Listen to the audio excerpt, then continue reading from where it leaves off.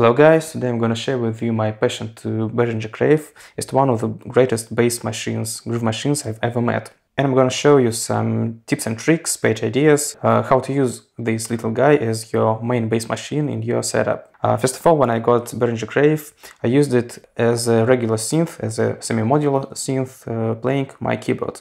Sometime later I decided to dive into its sequencer, and while I was making these sequences, of course, I tweaked the synth parameters, I used some patch codes, and after all, sequencer plus synthesis gave me some expressive basses. Why expressive? Crave sequencer has a lot of parameters for each step. Note, note length or gate length, slide, accent, ratchet. The combination of these parameters and page outputs and inputs gave me very interesting results that I'm going to show you today. So let's start with the first simple things. First of all, let's listen to the sequence I have.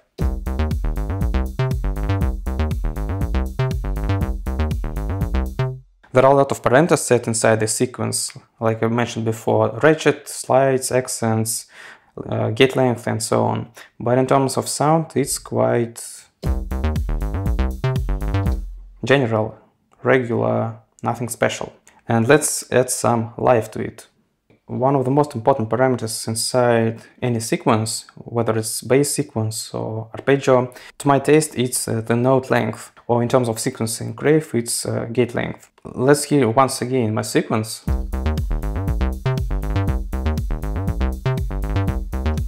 You may notice some differences between the note length. Maybe it's not that obvious, so let's emphasize this difference. What should I do? I put gate output to filter cutoff. Let's hear it once again.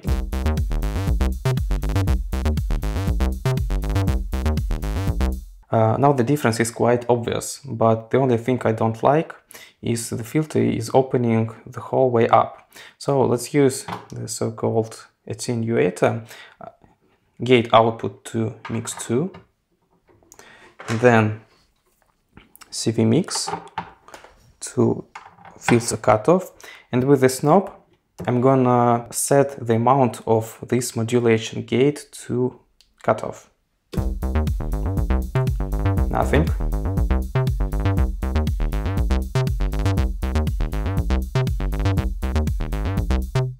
Do you hear this kind of accents? Technically speaking, it's not accents like an option inside the sequencer, but subjectively it sounds like an accent.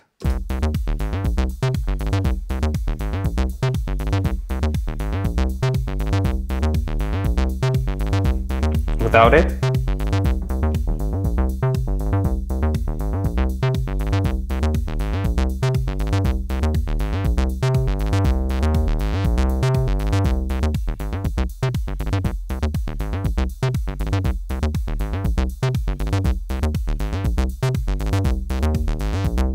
of course, an important role plays this decay knob, because as well as the gate length, it also sets kind of note length. So the combination of gate length and decay length give us very first steps to improve and make our sequence more interesting.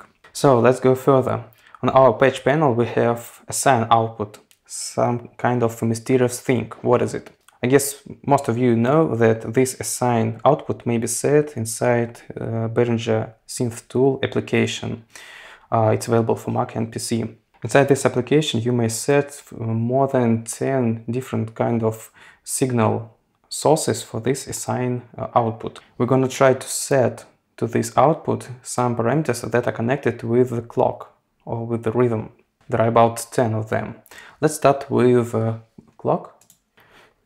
So let's set this output to cutoff first of all, just to listen to what it does.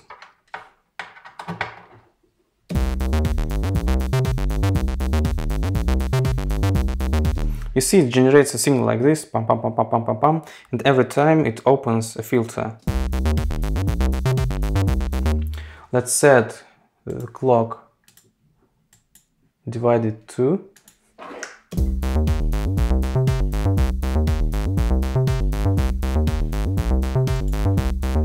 divided 4.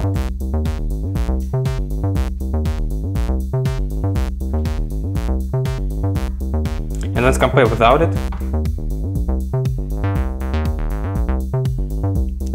Kind of boring in comparison to this.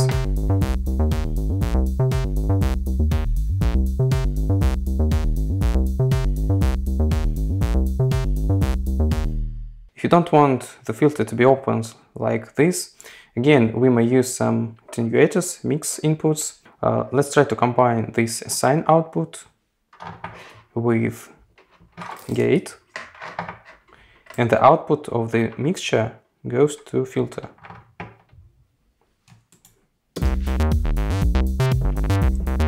And with this knob, I can now regulate whether my filter is opened according to the clock, to the gate, or both of them.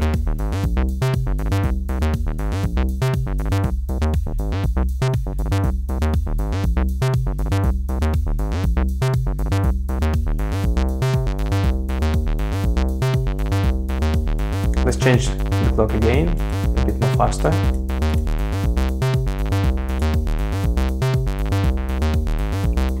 Do you hear it sounds like a delay?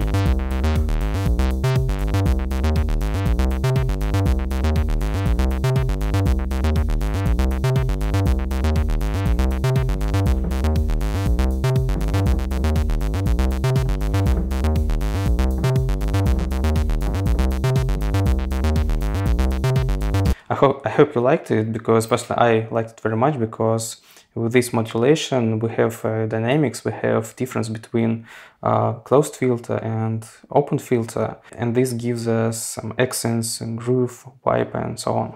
Let's try another connection. For my sine source I'm gonna choose ramp. It's a rising saw. And now let's connect it to Mix CV. Mix CV is this knob. So all of you know that this knob is the mixture between oscillator and the noise. Let's hear what this connection does.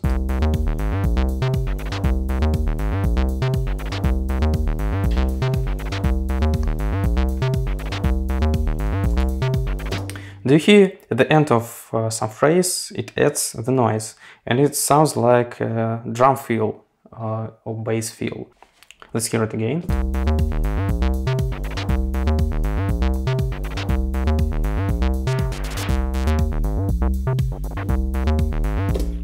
Quite an interesting thing, I think. Now let's try to connect this assign output to oscillator modulation. In my case it's square wave, modulation is set to width, and the assign output gonna modulate this knob. Let's hear it.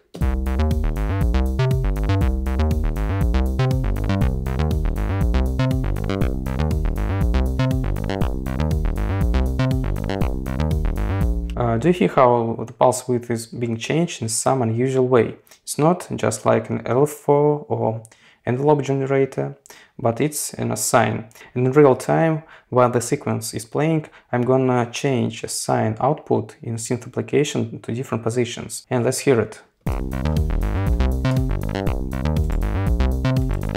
Again, it was ramp up, saw.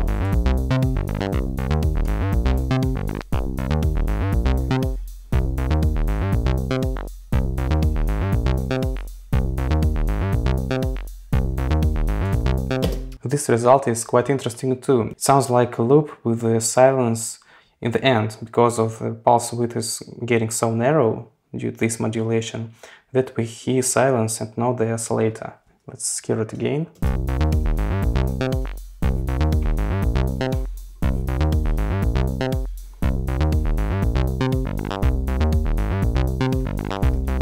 Again, let's try another sources. Triangle.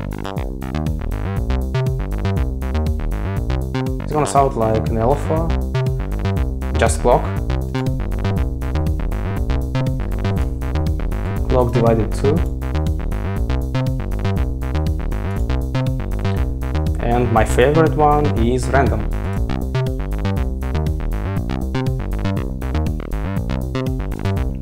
randomly generates a random signal for each step. So each step sounds differently because of the modulation of the pulse width.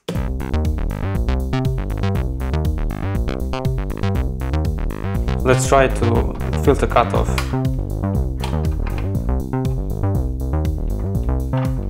Wrong.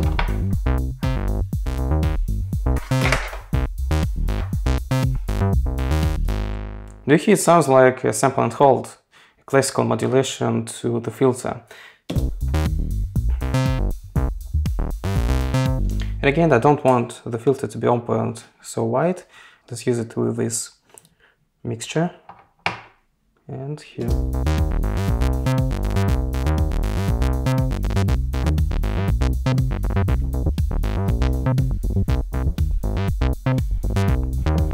Wow.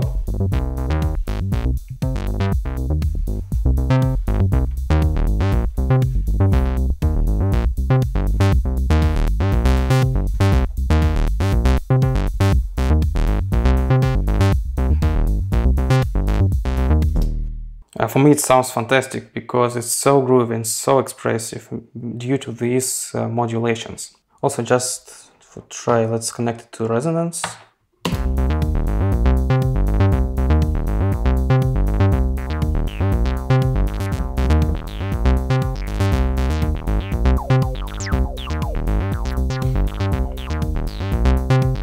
This sounds a bit freakier because of the raise of the resonance. We lose some low end.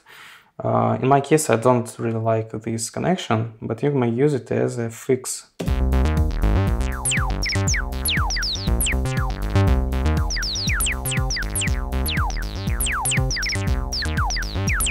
With some portion of delay or reverb, I guess it's gonna sound more interesting.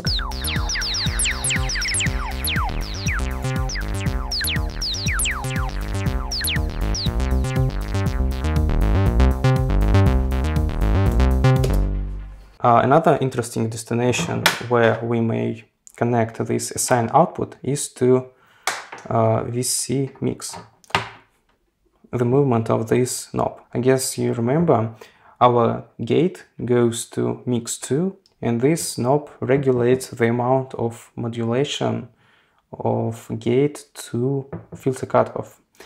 But I did it manually with my hands.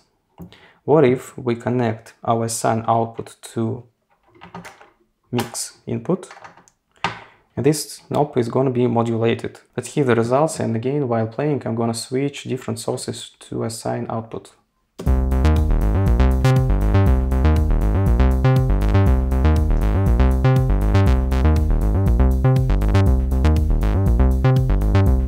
I guess you're already hearing some gentle movements of filter. Let's hear it again.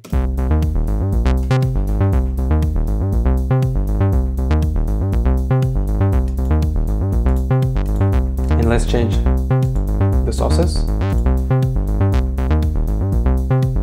It's saw.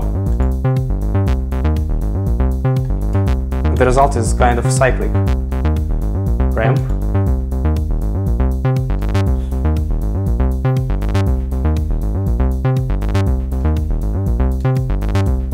Again, ramp up gives us kind of bass feel at the end of the phrase. Let's try it some different.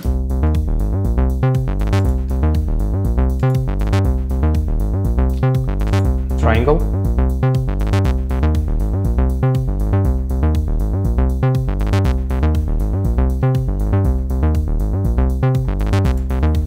Triangle gives us a much more smoother result. It emphasizes with this knob middle of the phrase.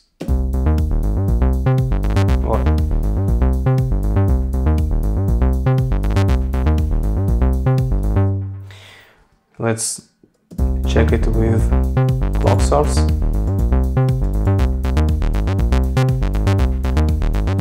Very groovy. Sequence clock divided 2.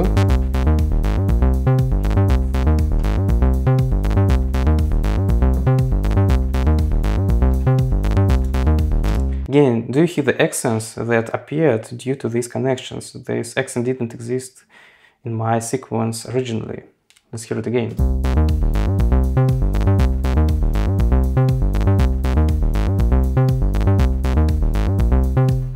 Very interesting. You may also experiment with pitch, oscillator CV and oscillator FM, but in terms of bass, it's kind of not what we like. Again, you may use it for some FX timbres. By the way, let's check it. Assign output to FM.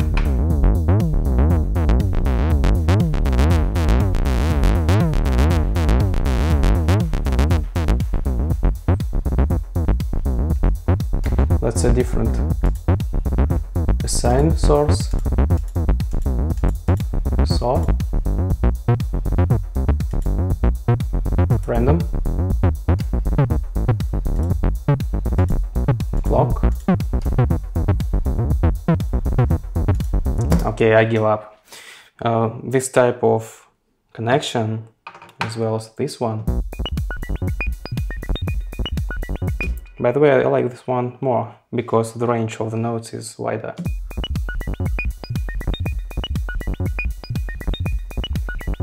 I have some bass and I have some high notes that sounds like bells. By the way, I like it. Okay, you may experiment with the assign output to any of these synth parameters to build your timbres in real time. So while sequence is playing, the timbre is gonna be flowing, evolving, morphing according to the output source of the assign output. Okay, let's go further. Previously we tried to connect this assign output to some of the synth parameters like fields, resonance and others. Crave gives us an opportunity to set modulation to sequence parameters like reset, hold and so on. And this gives us very interesting results, and let's check them out. Before moving to the sequence parameters, one more very important parameter is envelope gate. Again, I connect assign output to this gate, and what we're gonna have. I have some notes playing the sequence, and then in my assign output gonna retrigger envelope regardless of the note start.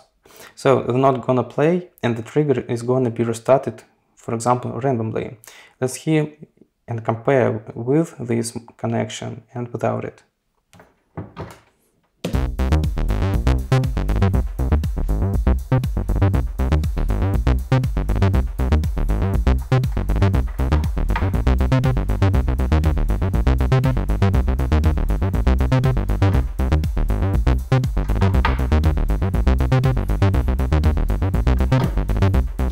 Gives a very rock result as a bass guitar.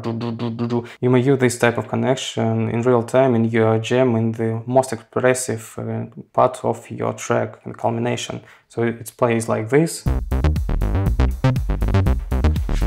and then it's gonna play like this.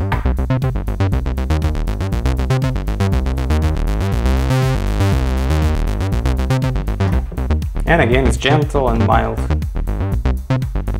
You hear there are no clicks when I put it in or out, so you're kind of safe doing this in real time. Let's try different assign sources to this envelope gate. At the moment it's playing sequence clock divided 2. Wow.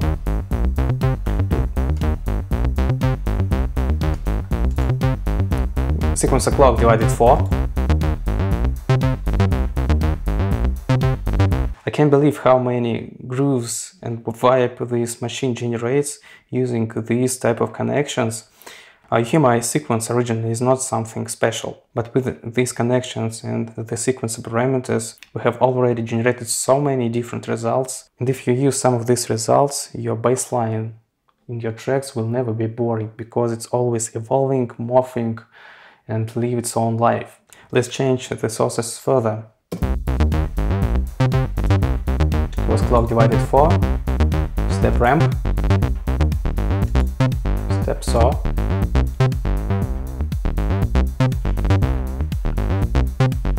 do you hear this? Bam, bam.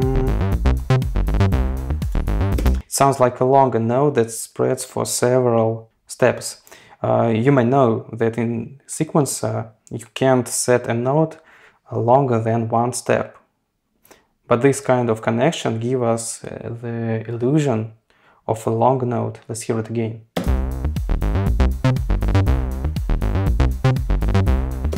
I really like it. Let's go further. For saw, triangle,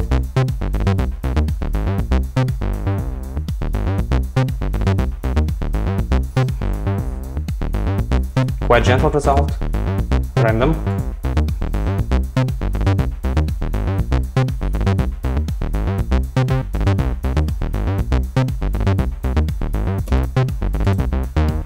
not that obvious because the overall sound is getting more complex and we don't exactly hear whether it's the result of a sine connection or filter modulation or other things.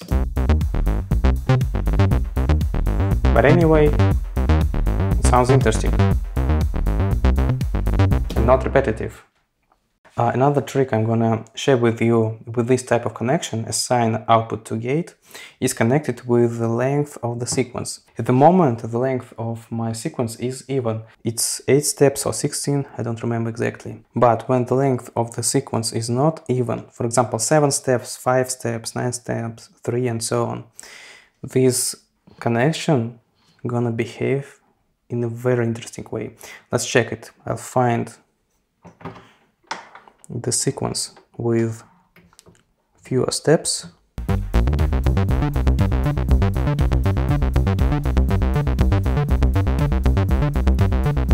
So like this one. And again, let's connect assign to envelope gate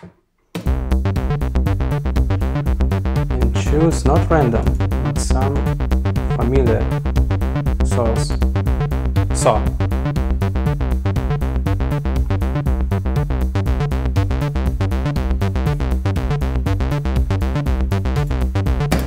do you hear what happens? We get some kind of polyrhythm. This assign output sends saw signal in even matter, in even behavior. But the length of my sequence is 7 steps, 7 or 5? 5. So the modulation is straight and the sequence is not straight. It's broken, let's say like this. And this gives us these polyrhythmic results. Again, let's hear the sequence with different sources for assign output.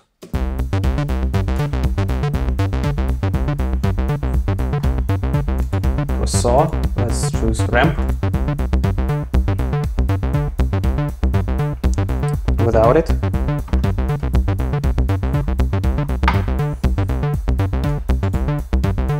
Triangle.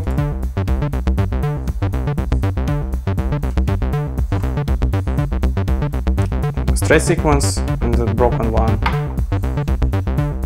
Quite a different thing. Clock. Clock divided 2. Very complicated thing, but it's in sync. Clock divided 4.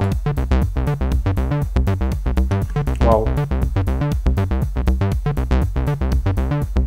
I really like it. Step random.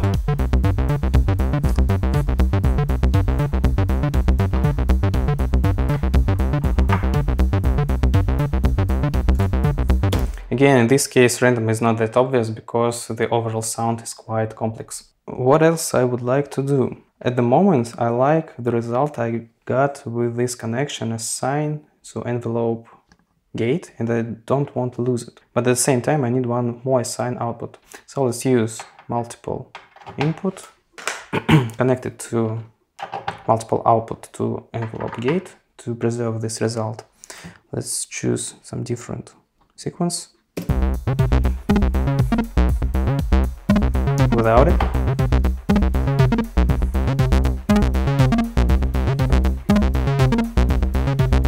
With it.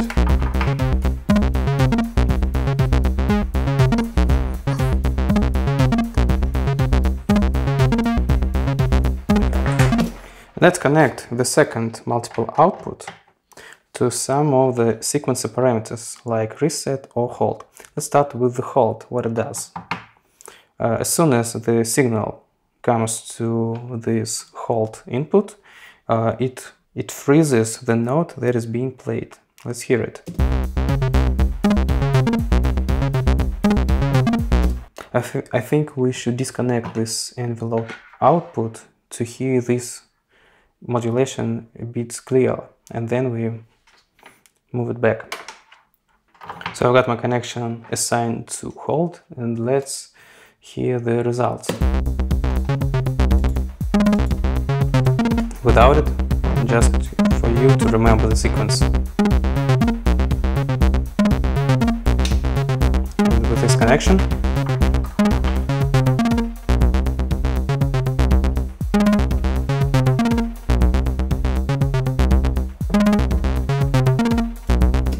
I guess you've noticed that some notes got frozen for some kind of time. Let's choose different sources for assign output.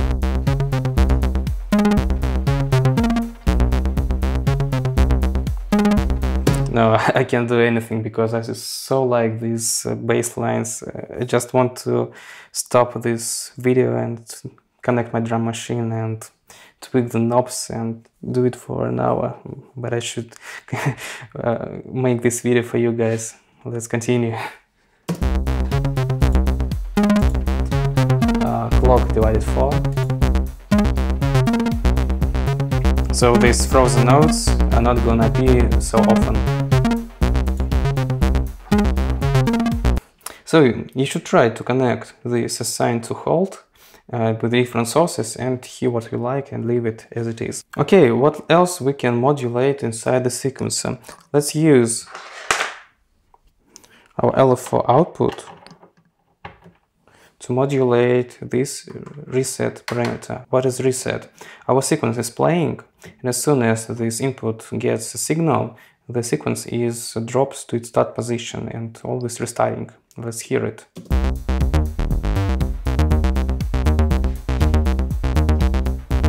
And of course, everything depends on the LF4 rate. If it's too fast, it can freeze some steps.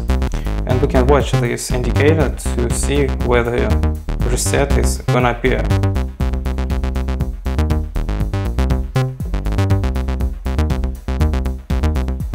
Again, so many rhythms and so many results of the combination of assign output to hold, LF4 to reset. Let's connect it again, assign to envelope.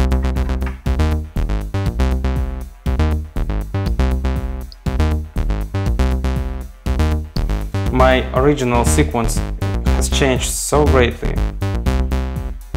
Remember how it sounds, and let's compare without these modulations.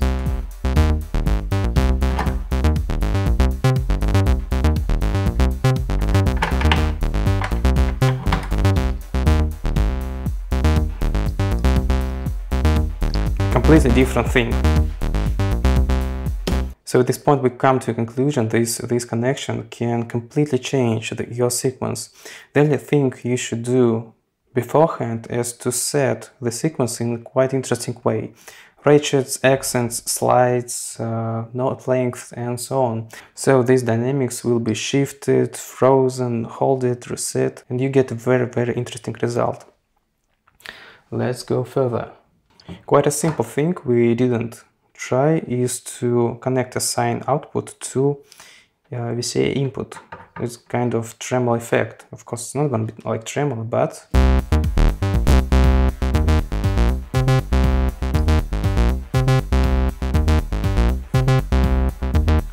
again, a completely different thing without this connection.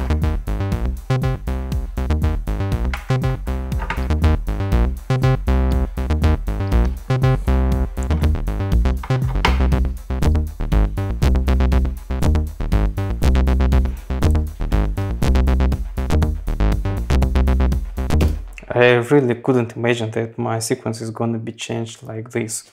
Another thing you should experiment with is this tempo knob. What it does, when your Crave is receiving an external clock, in my case it's Ableton with these drums, tempo is 120. This tempo knob don't actually regulate the tempo, but it sets the time division. Let's see it.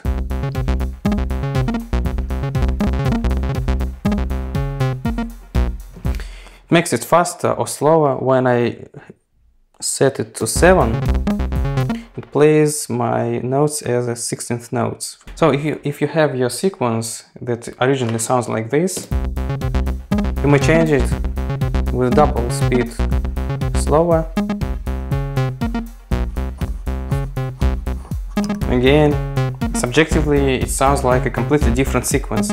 And let's make it more interesting.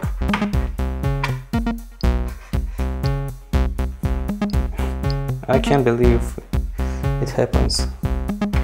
So interesting result.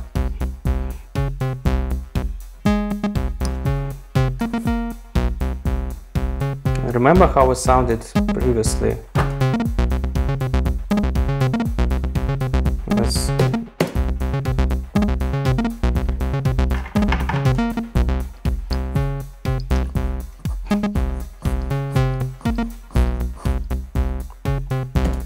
So again, this is another way to completely change your sequence and it's something different. How else you may play with this button? You know that each sequence has its starting point. Let's hear it again. So there are steps that are upbeat or downbeat, but when I move this button in real time and then move it back to its original position, 7 in my case, this starting point is shifted. So the perception of upbeats and downbeats is shifted as well. Let's hear it. This step, at the moment it's in the end of my phrase, of my sequence. But when I shift this starting point, it's going to be shifted somewhere maybe in the middle or at the beginning of my beat.